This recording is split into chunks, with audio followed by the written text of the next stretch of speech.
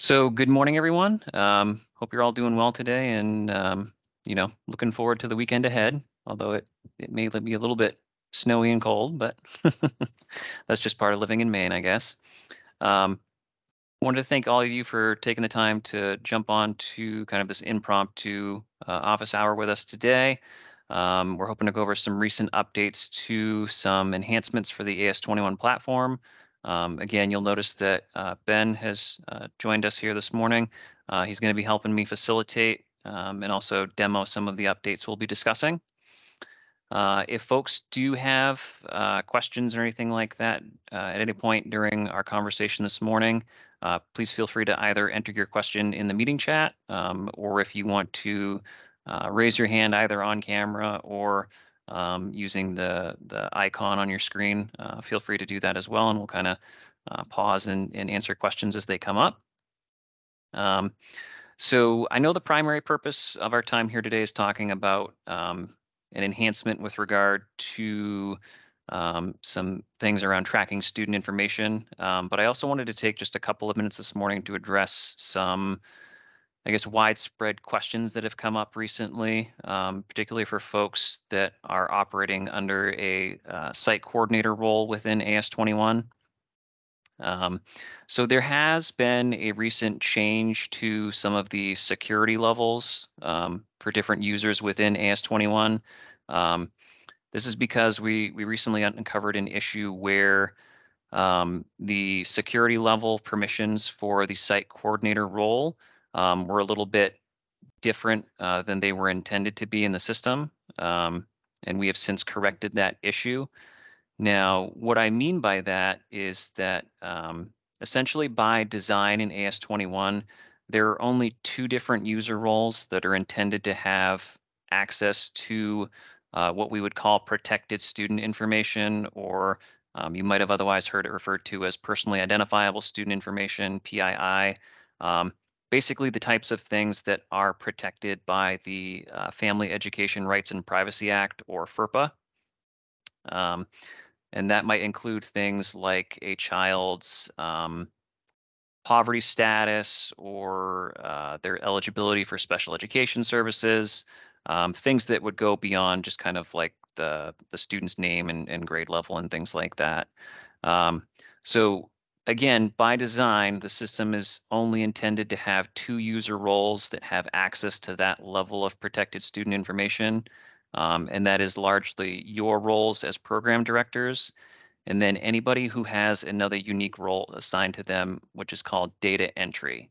So, you as program directors, or if you have somebody within your organization specifically tasked with assisting you in data collection and reporting, they might also have that role within AS21.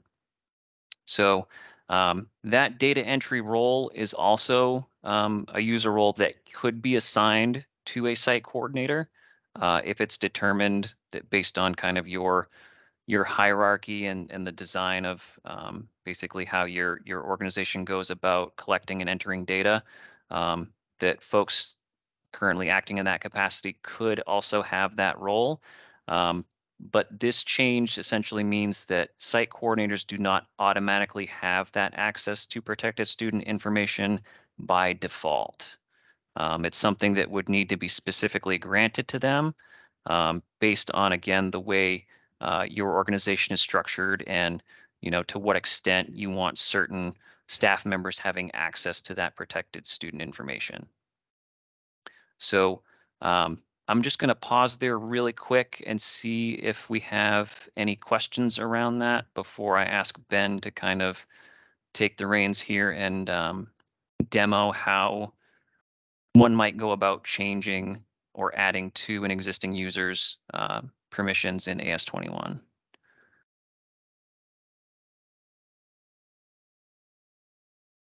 Right, I'm not seeing any hands and I'm not seeing anything in chat. So Ben, I think you're probably okay if you want to bring up the system.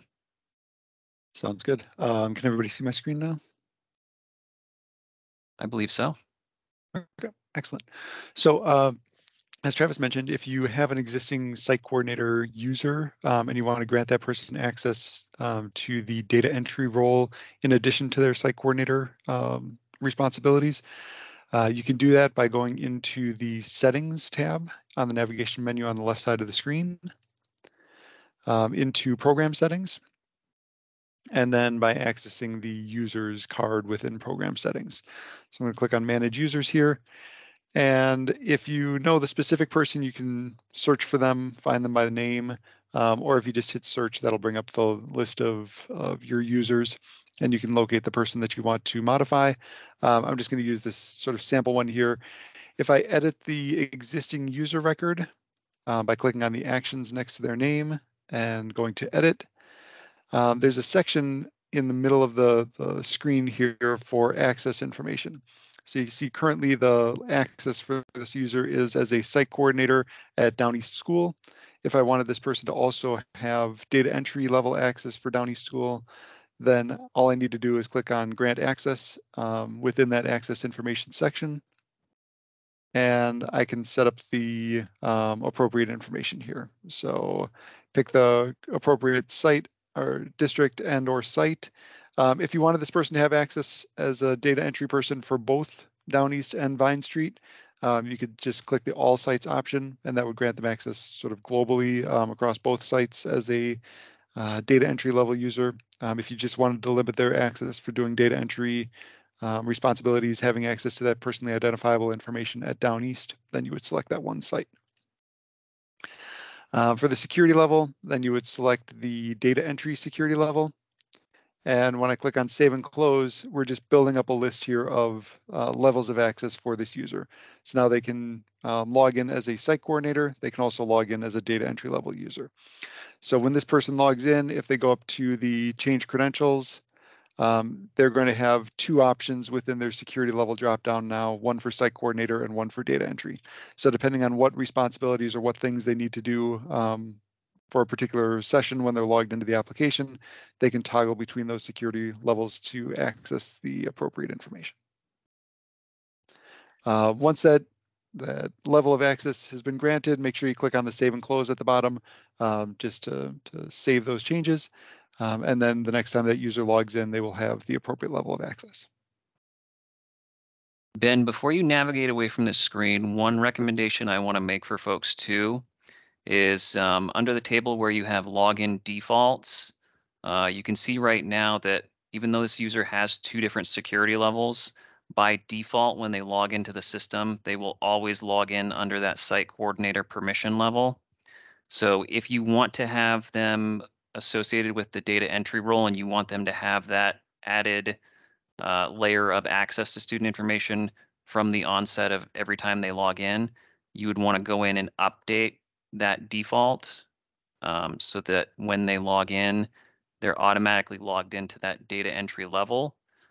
So there won't be as much need for them to toggle back and forth between the two as they're in the system. It would just automatically give them, access to that data entry level at the time they log in. Yep. So I was kind of showing that as Travis was talking through it, but all you need to do is click on the Change Defaults under the Login Defaults section, and the various levels of access for this particular user will show up, and you can choose whichever one should be the default for them when they first connect.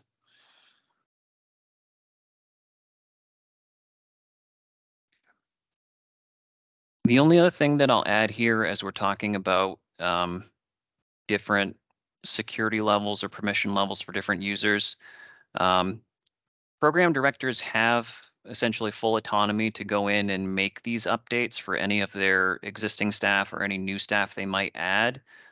Chris, Amy, and I are also able to help with some of this if folks are having particularly difficult times in getting their user access pieces updated. So please don't hesitate to reach out to us. But at the end of the day, you do still want to make sure that the security levels that your staff have are appropriate for the scope of work that they're going to be completing within the system.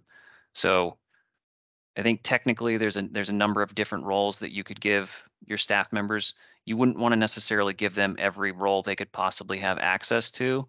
You really want to tailor the level of access that each staff member has to the specific work they would need to do within the system. And that's just kind of like my disclaimer for this morning, because we don't want to, get into a situation where Chris, Amy, or I are having to do a lot of, checking or cleaning up who has access to what. So we are giving you guys, kind of wide control to go in and update things as you see fit. We just ask that you, be thoughtful and intentional when you're making changes to user access levels. Any questions on that before we shift gears a little bit and talk more about kind of student data and some of the enhancements that we've recently pushed out to the system?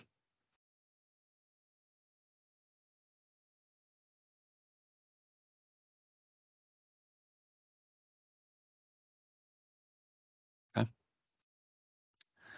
So we'll shift gears. The other main thing we wanted to draw everyone's attention to today has to do with a new, we're calling it a dashboard chart within AS21. And the purpose of this new dashboard chart is really to help us and to help each of you in terms of checking the accuracy of individual student information that's been entered into AS21. Now, I know you're all aware that, when we create student records in the system, we as the state agency are asking for basically 4 primary data points for each child. We need their first name, their last name, their date of birth, and their state student ID. These are kind of like the minimum pieces of information we need in order to effectively create a student record in AS21 that we can later then map data to from the state's own student information system. And that would be things like student demographic information, state assessment scores, and kind of as we go through further iterations of the system, potentially even more data that, we will, to the extent we can, map so that it doesn't have to be entered on your end of the system. So the primary purpose of this new chart is really to help uncover and correct any discrepancies between information that's been entered into the system for individual students and the information that exists in our state student information system for those same students. So I'm going to hand things over to Ben here in just a minute to kind of walk us through what this new chart looks like and kind of how we can use the information within it to basically see where we have some mismatches between our system and the state system, and kind of talk through what we can do then to correct those so that our data aligns between the two systems. So Ben, take it away whenever you're ready. Yeah, so as Travis was saying, I think it's on about the 5th of every month, we're sending a file containing those 4 pieces of data to the state for each of your programs. So any child that you've served so far in the year, we're sending that information over so that they can compare that to the record that they have for each student. And if they find a match based on all 4 of those pieces of data, we get some demographic information back, and we use that to update the records with the quote unquote official values for each child for their lunch status and special education status, things like that. But we also get back a file that contains error records. So if there were any mismatches based on the state student ID that was provided, maybe a misspelling of a name, a different date of birth than what the state has on file for the child, we get that information back. So to make that data visible to you, we made the decision with the state to create a new dashboard chart. This chart exists in the registration tab of the dashboard. It has not been turned on for you just yet. We'll turn it on right after the meeting today. But it will contain some information showing you any records that were mismatched. And not trying to pick on Downey School here. In fact, they are doing a really good job. I think they've got, 176 youth participants, and out of those, just a handful had issues that were identified. So Should be some hopefully pretty quick cleanup here, but you can see the general types of error messages that we're receiving back from the state. Mismatched date of birth, mismatched last name, mismatched first name, mismatched state student ID number. Those are the kinds of things that you might see here. If I click on the view details under that chart, then it shows me the specific records that were causing the issues, along with the error message over here on the right. So, for example, the mismatched state student ID, you can tell pretty quickly here that that one is a little bit shorter than all the other ones. So it could be that there was just a typo when entering that record, and number was missed. So if that gets updated, then next month when we submit the data again, we should be in good shape to get a matching record back for that student. Some of these other ones, mismatched first name, last name, date of birth. It could be that the wrong state student ID was entered. So maybe there's a sibling of this person, and the state student ID of that person was entered in instead of the one for Alexander. So we've got a mismatched date of birth on that, or various things might be going on. Could also be in a situation where um, your local school district's student information system might have different data than what you have. It could be that yours is right and the school district's is wrong. So that might be a conversation that you need to have with your local school district to figure out what the official first name, last name, and date of birth is for the child, so that you can get that entered in, and we can get that match with the state system. So those are the kinds of things that you should look out for here. There may be some records as well that have multiple error messages. So you could have mismatched first name and mismatched last name, or things like that. So just, I guess, keep an eye on for that. There's one other error message that might show up, which would be an invalid student ID or state student ID. That will pop up if we do not have a state ID entered for the child in the student's registration record. We're sending over then the student ID number or the participant ID that was entered. And in a lot of cases, that's just a system generated ID number that has like 2 letters at the beginning of it. So if you see a state student ID showing up in this column that has letters at the beginning of it, that's just an indicator that we didn't have a state ID for that child. So we sent over the local ID number, hoping that a match would be found on that. But whatever value we sent over is what will show up here in the response, demographic file errors details. So you can see what data was submitted and then hopefully go and make that correction. One note with this as well, you'll want to keep an eye on the updated date here. So it's kind of tiny here. I'll zoom in a little bit. It says updated 1/10/2024. This file or this chart will only be updated once a month. So even if you go in and correct all of these 8 records, the chart will not reflect the corrections until next month when we resubmit your data and get a response back from the state. So that will show up here. If you want to make that dashboard a little bit more visible, because right now it'll be sort of hidden over here on the registration tab, from the My Dashboard tab, which is your primary dashboard or the default dashboard when you log in, you can click on Add/Remove Charts over on the right here. And if I scroll all the way down toward the bottom to the registration, I can add that demographic files error. I realize we don't have a picture for that, so I could get that added in there too. But if I add that chart, then it will show up on my default dashboard, the My Dashboard tab. So it just makes it a little bit more visible for you every time you log in, if that's a data point that you want to view when you initially log in each day. So a couple things on this new update. First of all, so Ben mentioned that basically the refresh of the data occurs once every month. That's kind of our current trajectory for pulling things like student demographic data from the state system. We can, in theory, change the frequency at which that happens. So if we start getting down toward the last couple months of the reporting period and there are folks that are, still trying to clean up a few student records, we can, as a state, kind of try and increase the frequency at which those are happening, so that you guys can see, okay, I entered this information on Tuesday. Maybe by Tuesday next week, I can, have an update and see that everything is good and well with the world. Um, but essentially, what the purpose of this is to kind of help ensure that for not only our federal reporting, but for year-end performance reporting for each of your programs, that we have as much accurate student information in the system as we can. Um, this past year, we unfortunately had a number of students with missing data in the system. We didn't really have a good way to kind of communicate the information to each of your programs at that time. So we just more or less went without. This year we can't really do that. So which is why we're implementing this new kind of check and balance, if you will, within the AS21 platform.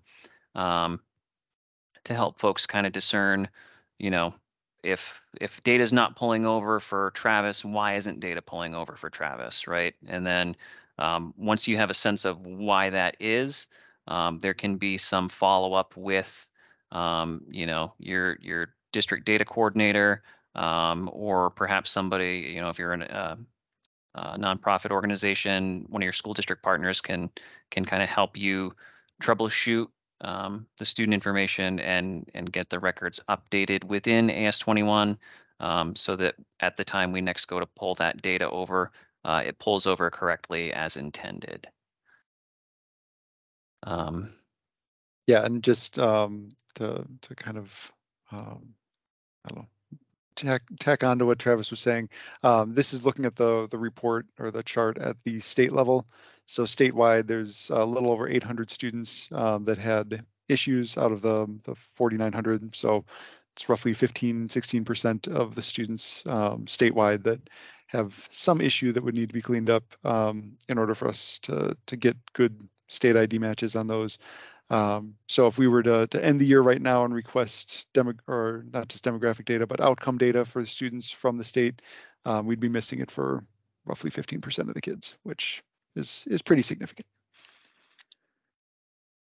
so I see a question in chat from Sierra. Can you tell me a little bit more about the situation you're talking about? Sure. It was during the summer. I had a student, and towards the end of the summer, because I was brand new, I was just getting state IDs. Hmm. And the student decided to not attend Fairfield for the school year and moved. And so when I asked the secretary, I was like, hey, do you have the state ID for so and so? And she says, I can't access it anymore because he's moved. Okay.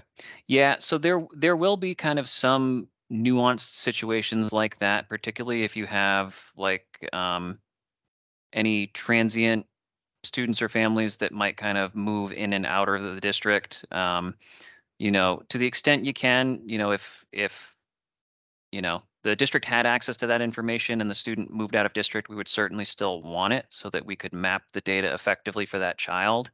But if it becomes a situation where, you know, the district doesn't have the data and now can no longer get the data because the student's no longer enrolled there, that would be an example of basically just a record that would go without some of the other data associated with it. I don't think there'd be much that we could do around that.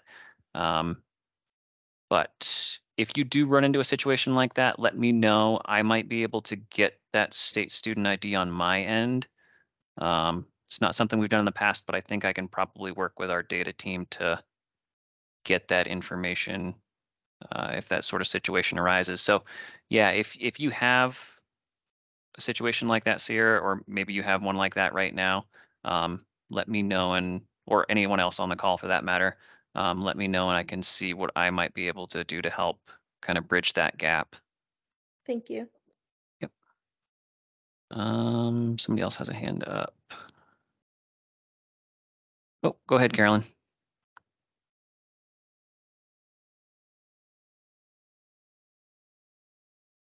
Oop. Carolyn, if you're saying anything, I can't hear you.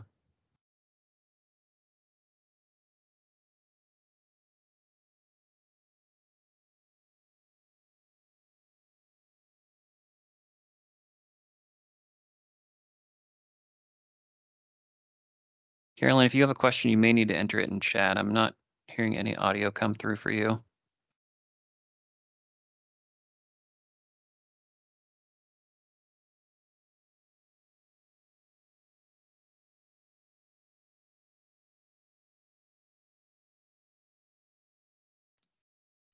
While we're waiting on that, Travis, Amy dropped an important piece of information in the chat, and that is that this is all connected to how your NWEA scores will pull.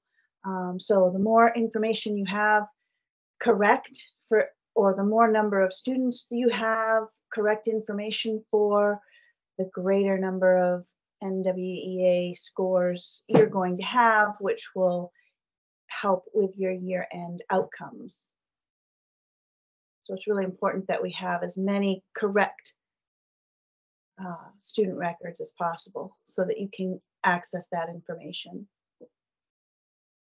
Yeah, so very good point. So I think I mentioned this a little bit earlier, but basically the 4 distinct data points that we're looking at, first name, last name, date of birth, state, student ID, they not only pull or help map required data for federal reporting purposes, so all of your student demographic information, but they also pull information that is important for year-end performance reporting for your program.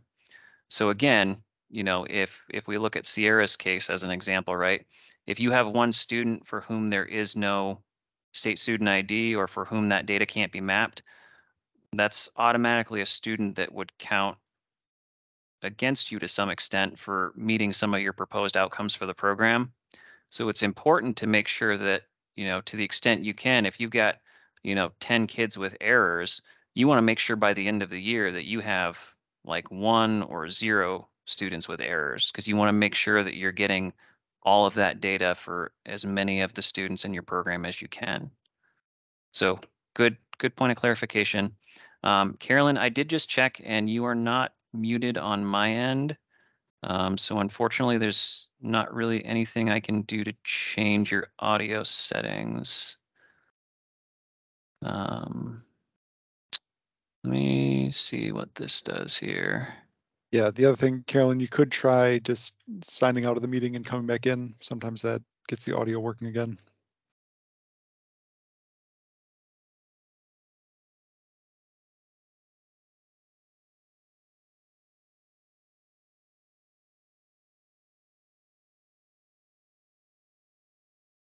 While we wait for Carolyn, are there any other thoughts, questions, concerns from folks? Can you hear me now, Travis? I can hear you perfectly fine, Carolyn. All right. Hey, Travis. I'm sitting in Hey, with Steve. Carolyn, so that's the Oh, okay. confusion. Sorry about that. No problem at all. Since you guys are on that move discussion, I've got a couple of students already that Yep. have met the 30-day requirement. They were low performing, but have moved from the district after they've gotten assessment in the fall. So if they move to another district in the state, when you do the pullover, you know, when the spring NUIA scores are on, would it pull over a NUIA score for them so that we'd have the comparison? It should, like so the student moving from one district to another shouldn't matter. The only thing that could potentially happen with something like that throughout the year that would cause an issue is, let's say, for example, the student took the fall assessment and then moved to New Hampshire or something like that and never took the comparative test. Right. But if they're still within the state of Maine, if they take basically the fall and spring assessments, we as a state should have data for that child. The only other thing that I'll mention with regard to student records that could kind of throw a wrench in things over the course of the year is, let's say, for example, if a child gets adopted or a parent gets remarried or something like that, and so a student's last name changes over the course of the year, that's something that you'll, again, want to just kind of be cognizant of. Eventually, it would be something that would show up in potentially the error file here, if, for example, you know, uh, you know, Travis Dowdy was in the state system, or is how I exist in the state system. But when I'm entered into, AS21 in the spring, my last name is Braga, right? That might be a situation where, my last name recently changed, but it's not yet caught up in the state system. So that's, again, just kind of one of those nuanced things that might have to be addressed as you guys are kind of working through the whatever you might come up with for that demographic file error. But as far as the assessments go, Steve, you should be in good shape. Okay, that's good. It's good news. Because that student would count because they had more than 30 days. Yep. But you wouldn't necessarily have that improvement level for that student if that didn't come over. So that's good. Now let's use that same example, Steve, right? And this kind of gets back to what Sierra had mentioned earlier.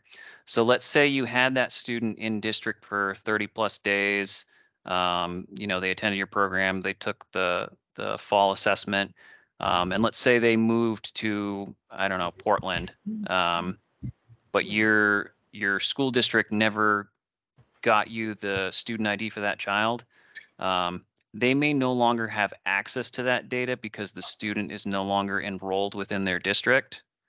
So if you run into a situation like that, that's something I'd like you to reach out to Chris, Amy, and myself about, because those are the types of things that we might be able to help grab that student ID so that we can get it in the system, and then we can get the assessment data mapped correctly. Right. Luckily, that's not the case here, but I did have exactly the situation you just mentioned where two students were adopted recently, had a change in name. And I talked to Chris about that, and she made a good recommendation. Don't change it in AS21 until the school has already entered it into the state database. Yep. And you can see that in, what is it, Maine schools or whatever that is. And it seems like the system has caught up with that. Those two students seem to be reflecting correctly in the system. So that's good. That's good to hear. And also good food for thought for anybody who might have similar situations with, students' legal names changing in any way, shape, or form. Okay. Looks like Sierra, you had another question in chat here. I don't know if you just want to voice it for everyone. Yeah, sure. I was just looking at my data after adding some new students, and it makes it seem like that they've been there the whole time. And so I was wondering if there's an option for adding a start date for students so that it doesn't skew our data from before. So I had some new students join in January. I don't want them to seem like they've been there the whole time and not attending. And it kind of messed up my attendance and percentages and whatnot before they enrolled. So it made it look like, tons of kids were not attending, but they were enrolled. I don't know if that makes sense. It does to an extent, Ben. I don't know if you want to speak to enrollment start dates. Yeah, I know there is a date registered field that gets set when the record is added to the system. I don't recall if that actually impacts too many of the reports though. So I'll have to do a little bit of digging on that to see if there's a way that we can sort of have the official enrollment date of a child reflected so that you're not getting lower percentages on days prior to that child being enrolled in your site. I know that it's something that we're looking into for future iterations of the software as sort of a more formal enrollment start date, enrollment end date within a particular site, and then potentially even limiting attendance within those date ranges so that you don't accidentally put in attendance for somebody from 3 weeks before they actually signed up for your program. But I'll do a little bit of digging and get back with Travis, Chris, and Amy to provide some updates on that. Yeah, thank you. I appreciate that because I know I believe board members and staff and whatnot, they all have like this start date, which helps us when we're doing attendance for like staff meetings and things like that. It only shows the people at that time that would have been able to go to that meeting. Right. And which makes sense, right? It's not that all these other staff members that don't really work there anymore is just not attending, right? So it works for that. But then I wasn't sure about with kids because like family events, it looked like a bunch of kids were not coming to my family events. And I was like, well, they weren't even there, you know. That makes sense. I'm just curious, as a follow-up question, Sierra, if you're pulling this information from a report, I can't think of anything that would show or reflect poorly on you, especially at year-end outcomes, because students weren't attending at a particular time. That's not ever really been an issue for us. So I'm just curious to get a little bit more information about where you're seeing this and where that concern is coming from. Sure. Let me just try to find the spot that I've been going. It's mostly a way to check that I'm not missing attendance in different areas during the day. So I usually go to reports and then I believe it's attendance totals and then calendar report. I could be getting this mixed up with another one, so just bear with me for a moment here. Nope, not that one.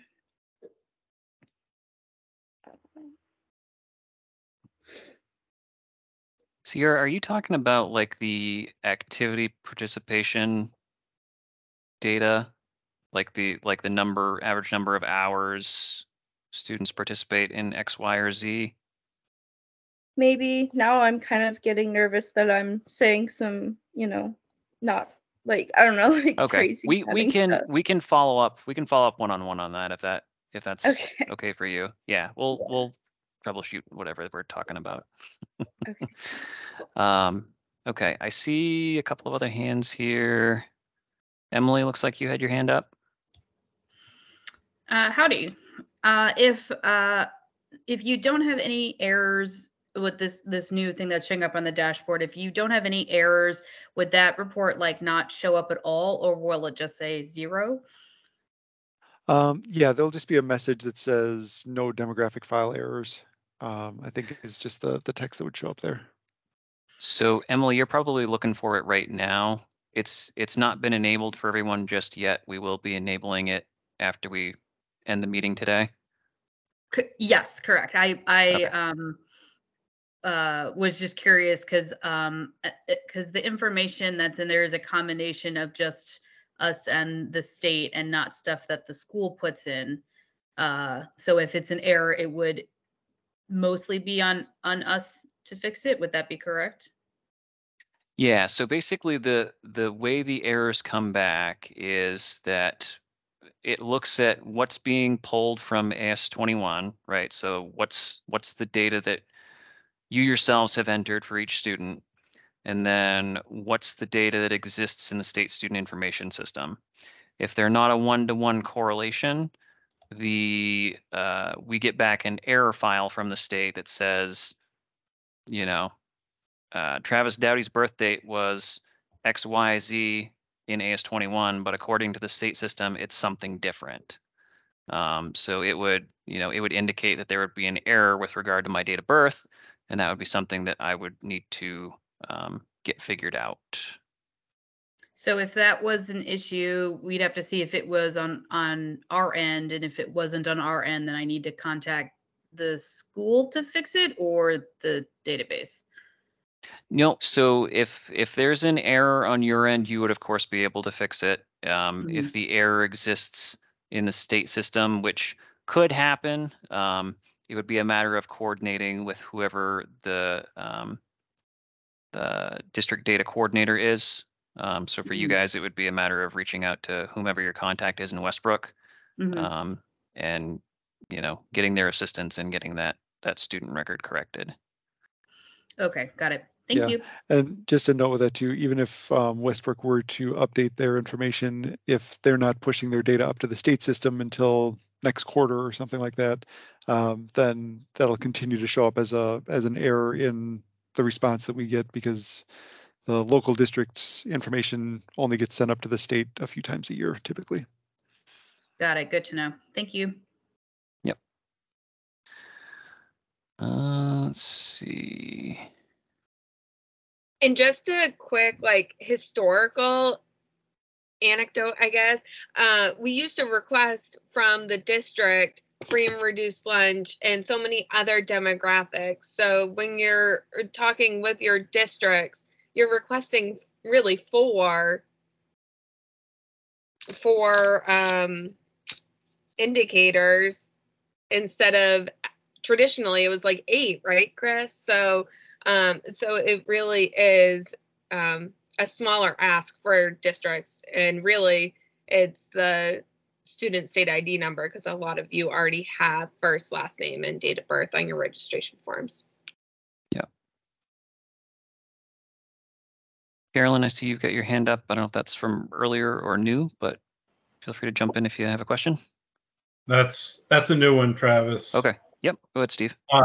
So in reference to those students that moved, that already or made the 30 days or greater in the program before they moved, in that registration log for those students, to ensure that they continue to show up on our reports to show that they benefited the program the way they did, do we enter an end date, or do we just leave it open so they continue to show up? Good question. Yeah. Ben, can you help me with that one? I'm not entirely certain what the answer to that would be. Yeah, we don't really have an enrollment close date. Okay, yeah, That's I another didn't thing think that so. we will be adding in future iterations of the software. But you can mark a child as not active, and that will prevent them from showing up on printed attendance rosters. And there'll be a little notation on the record if you're editing your rosters, either group rosters or session rosters, there'll be a notation saying that child is not active.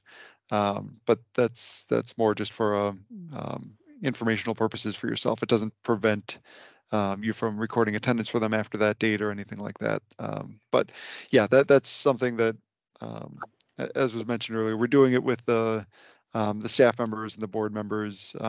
So we want to get that added in for the youth participants as well, to have the range of dates in which they're expected to be present, and then not, quote unquote, counting it against you if they're not attending after they've left your program or before they enrolled.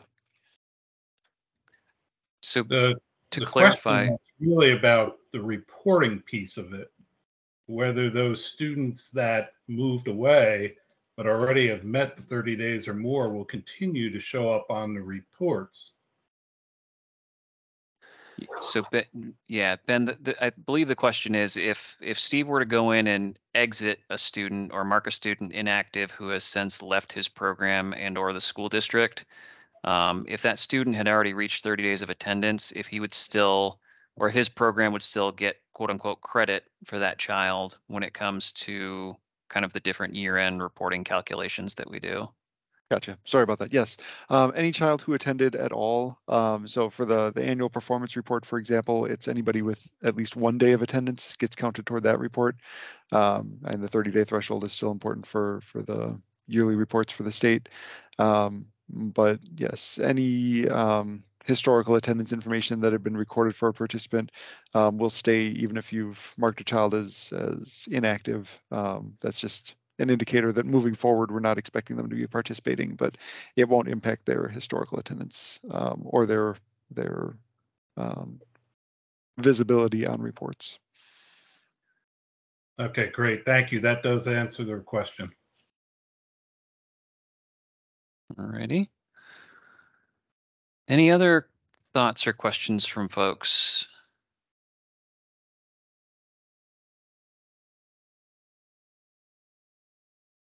Does everyone feel like they have a pretty good level of understanding of how to get in, kind of check this new dashboard chart, update their users if they need to? And sorry, Travis, just as a reminder for me and probably Sure. information for other folks, what roles or what security levels are we going to have that chart enabled for? This chart here, you mean? Yes. Great question. I would say probably we'll want to keep it to the same user roles that have access to the individual student record pages. So I would say Okay. program director and data entry. Okay. Since it's non-PII, should we do it for site coordinators as well, if they have the ability to update that information?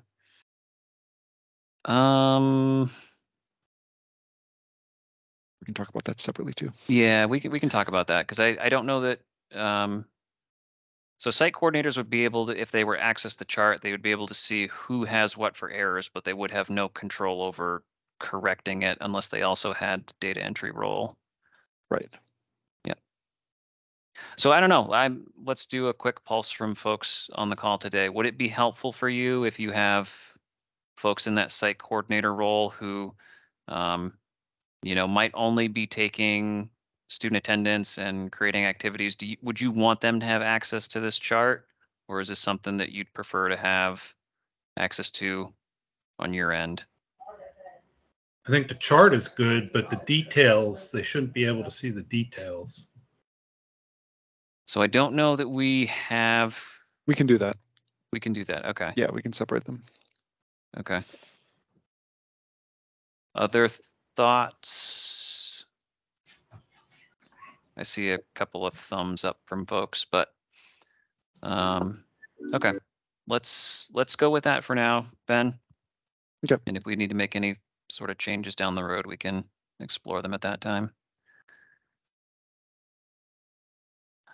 Okay. And Carolyn or Steve, did you have another question? I do. Sorry to have so many questions. No, Travis. you're fine. You're fine.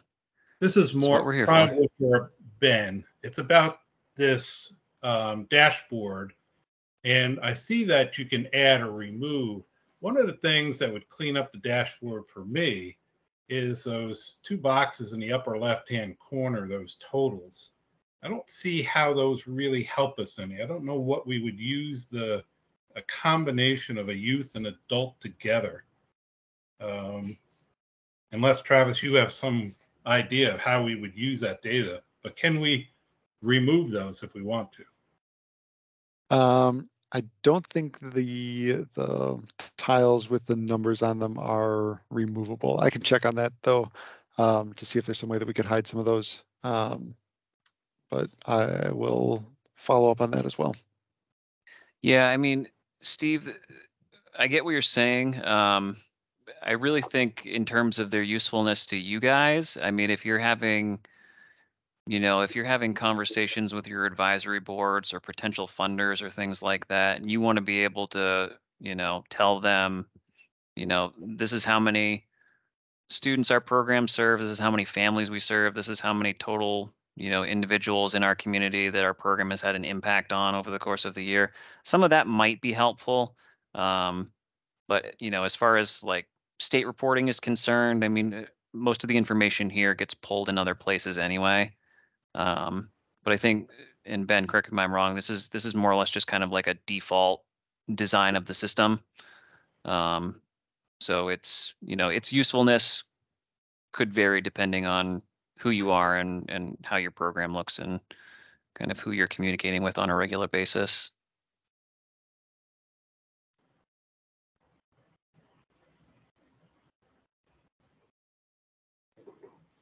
Okay.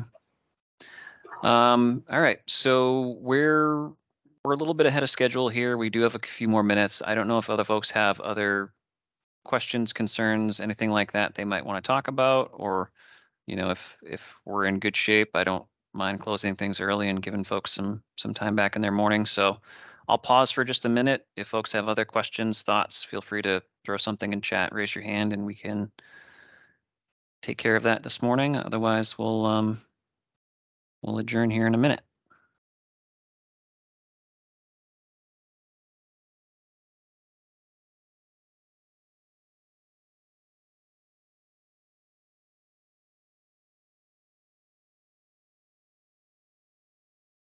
All right.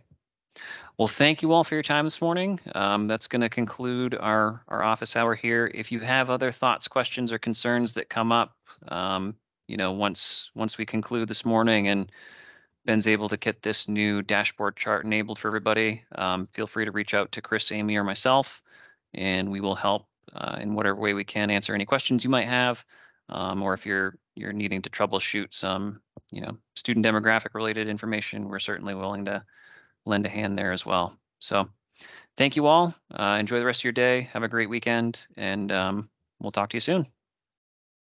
Sounds good. And I'll get the chart turned on right after the meeting. Thank you, Ben. Thank you all. Have a great weekend, everyone.